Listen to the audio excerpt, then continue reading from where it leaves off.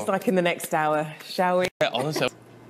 Because we're all completely trapped inside our own brain and our own perception of the world. Well, maybe. I can't make this stuff up. Thomas Thwaites had a set of prosthetic legs built and spent 3 days living among goats in the Alps. He did it because he wanted a simpler life. And he says it was fascinating, a little bizarre though. Thwaites co-won an IG Nobel Prize for Biology with another man who tried living as several different animals. The IG Nobel Awards. The IG Nobel Awards honor research that may seem bizarre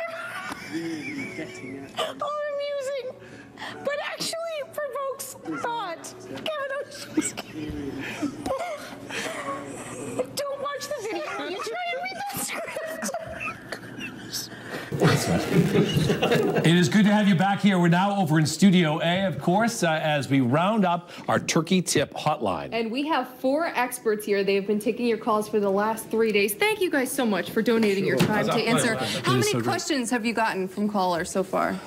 Up to what, over 200 tonight? Yeah, over 200 tonight, hundreds throughout the week, and we right? actually have 3 change from the past 2 nights, so it's probably going to be close to that upper 5 mark. Wow. Wow. We're gonna bring this mic over here. We're gonna ask the chef here. Yes, I did 40 plus on the computer. Wow. Oh, you're emailing people too. Yeah, they email us and they did that. Chef, craziest question. How many? Okay, this is the. All right, okay, here's a crazy question. There's a couple of them. First of all, they just took the turkey out of the freezer. 3 people just called me. They took it out just now. So is that a bad idea? That's definitely bad. Strike 1. Don't fry it either. No, don't fry it. Secondly, they put, one little guy complained his wife was putting whiskey and wine while the turkey was cooking. Oh, wait a minute. Did you get their numbers? I'm going to their house.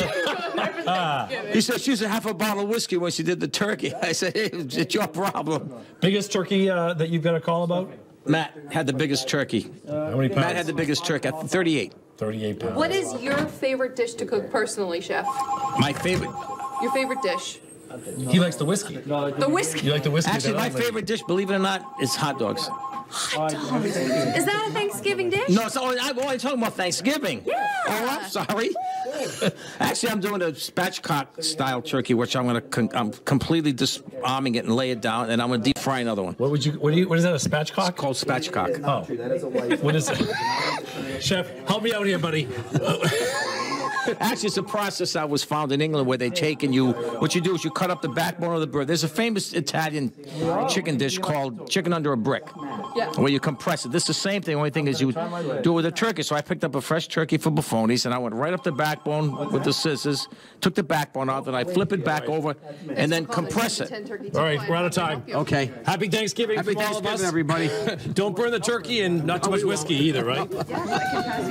Can't make this stuff up, I'm telling you. Today in matter. And no, it was not part of their act. The 2 elderly men crashed their minivan on their way to the local fair. The driver, 83-year-old James Billingsley, a.k.a. Dimples the Clown, collided.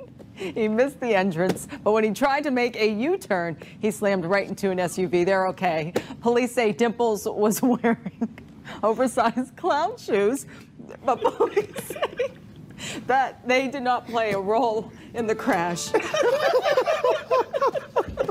Brian has been laughing for the past 2 minutes now. I can't believe you made it through that story. And nobody was helping. De pesos viene hace bastantes días en este rango. Subió el riesgo país 2.144 puntos, muy poquito, 2 puntos nada más con lo que respecta en la jornada del día de ayer, y bajó el Merval, las acciones argentinas en nuestro país, un 1,7%. That's all for today, guys. I hope you liked the video.